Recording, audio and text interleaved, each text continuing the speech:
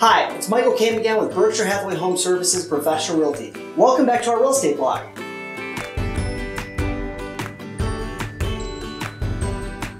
Today we're going to talk about the 6 biggest mistakes homeowners make when selling their home. Preparing your home for the market can be a stressful process. However, avoiding these common mistakes will make the home selling process a lot smoother. Number 1, picking the wrong agent.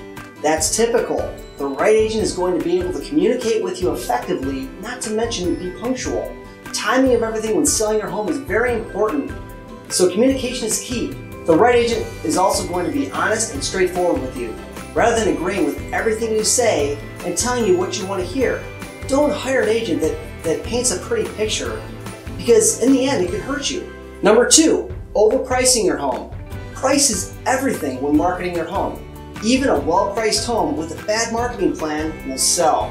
It will just take a bit longer. Number 3, failing to make a simple repair.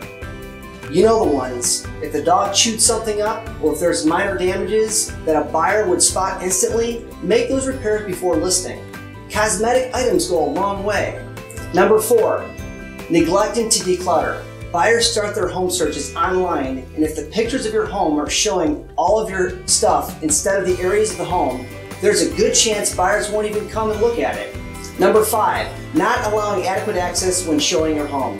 I found that every 10 times a seller says they can't show the home on a certain day, 8 out of 10 of those buyers won't come back, or their agents won't ask to reschedule. It's very important that your home is show ready at all times, and you can have agents in and out when they want to see it, instead of at your most convenient time.